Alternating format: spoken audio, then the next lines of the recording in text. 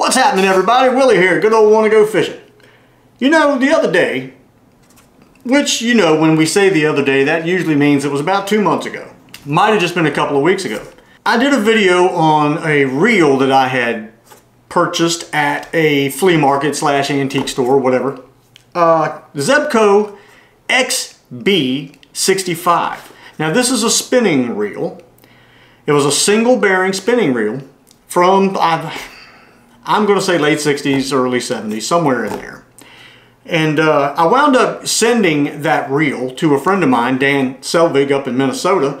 And he's, right now, as we speak, he's trying to catch all kinds of huge fish with that thing. He likes it. He loves that thing. Says it's a great reel. The funny thing about that was, when I say the word Zebco, the first thing that comes to mind are spin cast reels, push buttons and things like that. Triggers, a little bit of everything. It made me wonder though, what happened? Where did Zebco, where did the 0 Hour Bomb Company go from making these really, really nice spinning reels, very well made, smooth, to really just sticking with spin cast reels? Well, I don't know. There's no way for me to find that out unless I call Zebco and go, okay, tell me something. Give me your historian. I want to know how this happened. But one of the things that, you know, as of today is still being made is the 33. The Zebco 33 spin cast reel is still around. I think it 1954 or something like that, if I'm not mistaken, was kind of the first time it ever popped into play. And from that point on, they've had a 33 of some kind ever since. Well, it kind of makes you wonder. So instead of me sitting around wondering, I went ahead and picked up a Zebco 33 Gold. This is the 33 Gold. Now, this is not the bottom of the line, and this is not the middle of the road. I mean, not the top of the line. This is more the middle of the road. This is a 3-bearing reel. It looks nice. I mean, it looks like it ought to be on Star Wars, like an engine on the back of some kind of spacecraft that they fly away on. But it's not a bad looking reel. So I thought to myself, again, and I think to myself a lot. Sometimes I actually talk out loud to myself. And sometimes myself answers. Most of the time myself answers. Which is really great when you're by yourself because it gets lonely. But anyway, I said, self, go on over to that drawer over there and get out an old 33. There's an old 33 right there. And again, this 33 falls into about the 1958 range, if I'm not mistaken. I think that's somewhere in there. And this is just what they call just the Zebco 33. Now you had a 33 spinner, but then after that came just the 33. And it came in a variety of colors. As long as you liked silver and black, you could get black and silver. Just saying. But I thought it would be really neat to take these two reels, go out and see exactly, is there any real difference? Is there any major, I mean, would I still just as soon use the old 33 as to use a new 33? Well, since we're sitting here at the old table of contents, how about I show you a few differences in the two guys? Even though they're related, they are very different. I'm not kidding. Mainly the thing, let's see, this one's made in China, the gold, stamped, made in the USA, right there on the bottom of the old bracket there. But let's look at a few differences here with these things, because there's a few. There is. I'm not kidding. There's a few differences in these reels. You might not think there are, but there are. I mean, they're not twins or anything, but even twins are different. I know. I dated a couple. And let me just tell you this. Don't make a mistake, kiss the wrong one. You'll end up chipping a tooth. Anyway, let's take a look here. We're going to just assess the 1958 version here. Okay, you still have your thumb. Good old thumb button. Now you have on here a clicker. If you flip the clicker, you're of course going to get clicking. But now what that clicking really is for is if you take and flip this little switch for your anti-reverse, now you can set that thing up that if anything bites, you're going to hear it when he starts heading away from you. You know, the other direction at full speed, Mach 7. Okay, then you flip it back and you can flip the clicker off and then you get your smooth with anti-reverse. You have a drag on the side right there. Nice little drag button. Convenient, easy to get to. Really, that's about it. Nothing much to them. This particular one, I'm going to have to, you have a screw on the side of here on these old reels that you have to take that screw loose, and that will allow you to get inside by twisting each cap, rear and front, to get off. Let's take that off. Let's get a screwdriver here and do the thing. I'm going to take the bottom cap off. You just give it a slight twist and the cap comes off. Got a little grease in there so it helps push on that little pin up inside. Let's just lay that down this way. Now let's take this top one off. I'll let you look inside there. It's a little greasy because it's been cleaned up.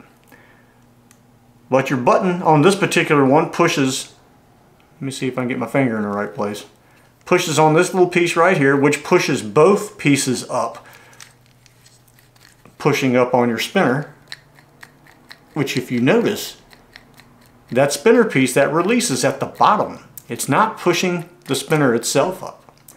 But, let's see here if I can make it. There we go. The pin went inside when you push up on the center there, and then your pin comes out. The spinner just screws right off the top. I mean, it's a very simplistic, well thought out little device. I think so anyway. Now let's see if we can get this other one apart. This fancy dancy 33 with the 3 bearings. Easy enough. You got dual pins, retrieval pins here. Same thing. On this one, however, though, the entire bell pushes up, or the cap, I should say, or spinner. This thing's already not acting right.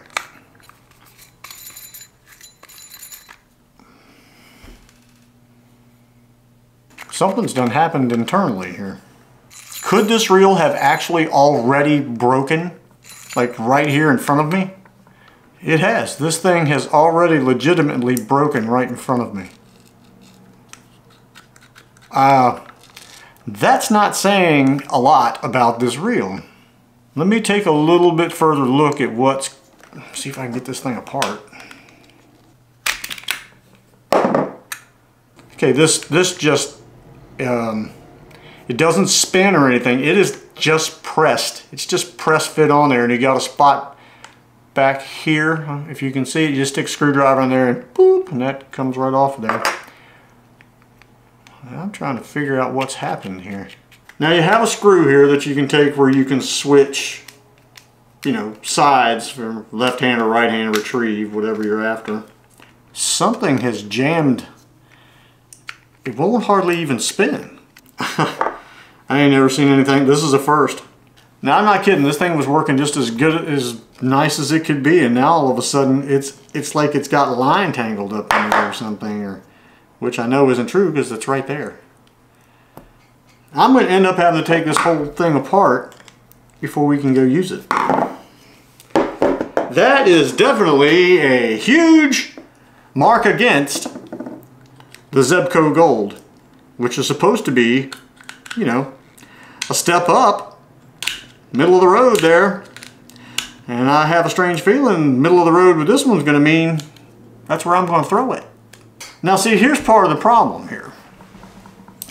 Say you bought this reel for your child, you know. You're getting ready to go fishing. You haven't even taken it out of the box yet, and you know, you're going camping, you're going fishing or whatever, and you head out to the lake, and you get out there and your child's like, hey, I want to go fishing, and you say okay, and then you take this thing out of the box and put some line on it, which it came with line on it, and you go to cast it. Now it won't reel. What are you going to do then? Huh? Huh? It's almost like one of the bearings is not. It's a 3 bearing reel. So you got one bearing right there where the crank goes in. I'm pretty sure there's one bearing in the top here where that gear goes through. Having a little bit of a problem figuring out where the third one is, but okay, one bearing out. There's a washer behind the bearing, just remember that.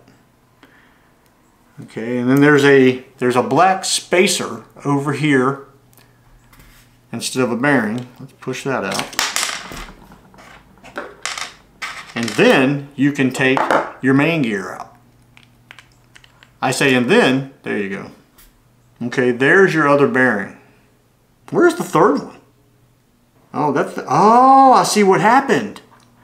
Okay, you got needle bearings in there. One of the needle bearings has gotten sideways. That's your other bearing, I guess they're talking about right there maybe. I don't know, I'm not sure. But that is a needle bearing, and the needle bearing is sideways. Now, how did that happen? It's a plastic housing for the needle bearings. The needle bearings sit in there sideways. And there's one there falling out. I'm telling you now, this is not looking good for the Zebco Gold. It's just not. This is not a good thing. This is not a good look. This isn't a good look for Zeb. That's not what I want. Where's my noodle nose? There they are. Let go of that. All right, let's see if we can get this other bearing. How did that get up there? Uh-oh. Okay, I got it off of there.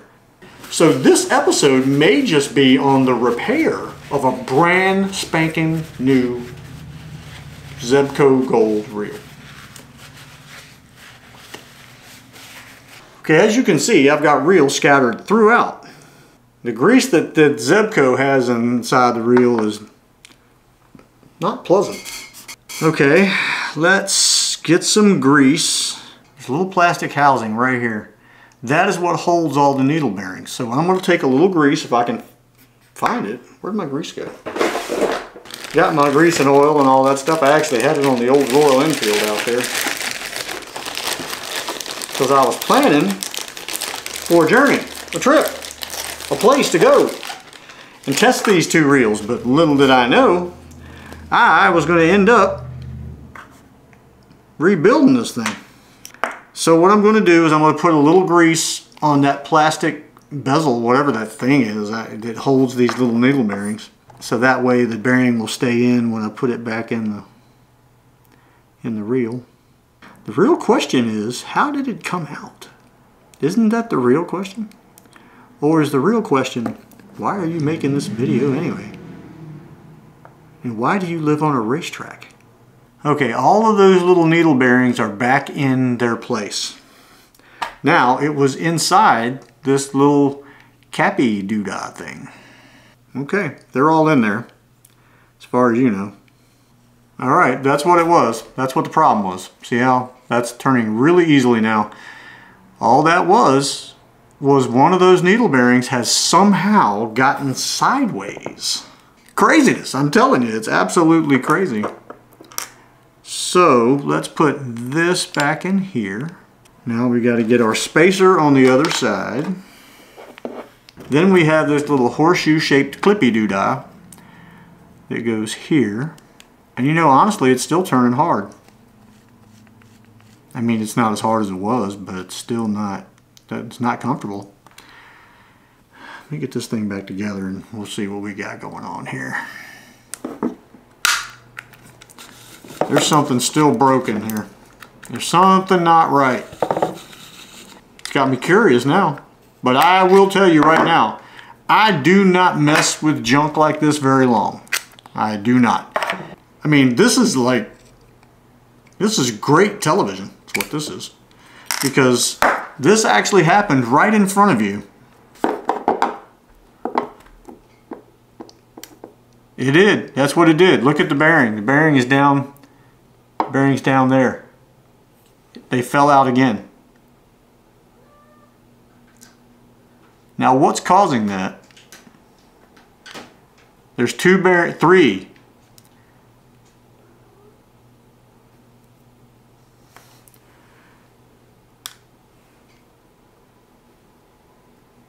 All right, I'm going to take this thing apart one more time. If it does it again, we're going to just say, hey, that thing broke right in front of us. Because I, again, do not mess around with junk very often. This is just, and this is junk. So we're back. I turned the camera off just because the reel broke. It broke the first time, then I put it back together. It did the same identical thing it did the first time. I took it back apart, put it back together again, and the little plastic basket that holds those needle bearings, if one needle bearing manages to get out of there and get sideways, it stretches the plastic basket out somehow or another to where it allows it to keep doing that. Now, I kind of messed with the basket as best I could to get it working again, but it's not working right.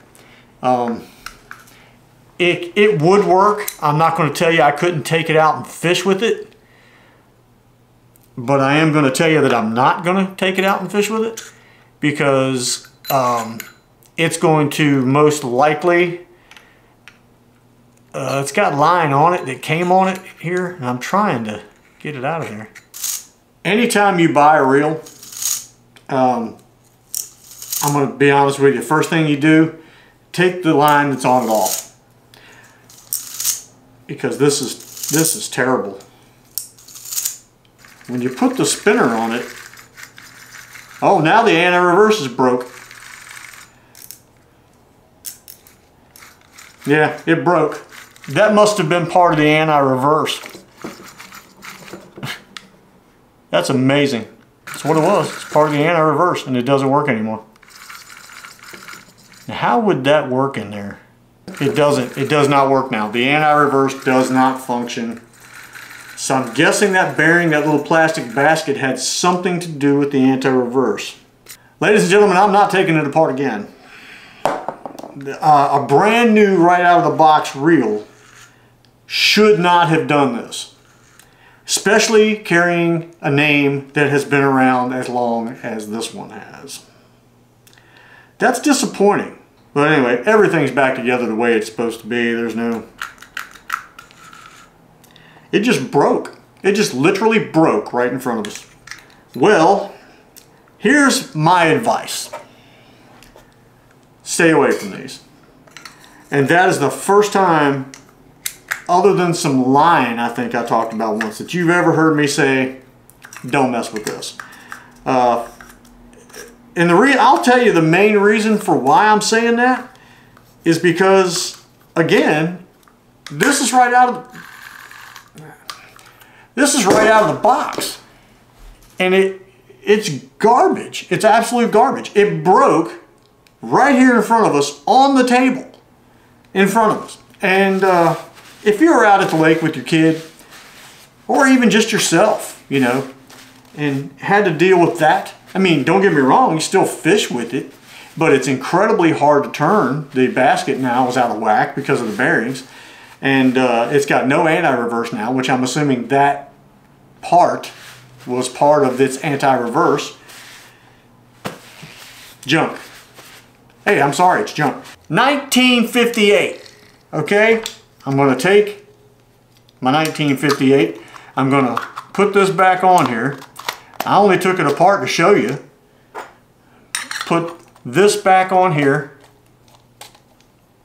I'll put the Zebco at the bottom. I don't want that. I like the Zebco up where I can see it. There you go. Then you take your screwdriver, tighten down that so the caps do not come off. There you go. Every time I can go with it. There's no bearings in here, okay? Look at that. There's no bearings in there. 1958. I just, if I can own, well, the 0 Hour Bomb Company definitely made a bomb. The Zebco Gold 3-bearing piece of garbage. So anyway, now maybe you've got some out there that have lasted forever, that are great and haven't given you any trouble at all. But you just saw one right out of the package just break right here at the table. Not even fishing with it. Just showing you, just turning it. Yeah, I'm worked up. I'm worked up. Anyway, hey, I hope you enjoyed the video. I'm sorry it was so depressing, but that's life. Sometimes, sometimes you buy apples and sometimes you buy lemons. And today we got a lemon. Zebco Gold. 3-bearing. Fancy schmancy. Anyway, hey, thank you guys for watching. We'll see you on the next one. Whatever the next one may be. Come here, you piece of junk. I might take the bearings out of you and keep those.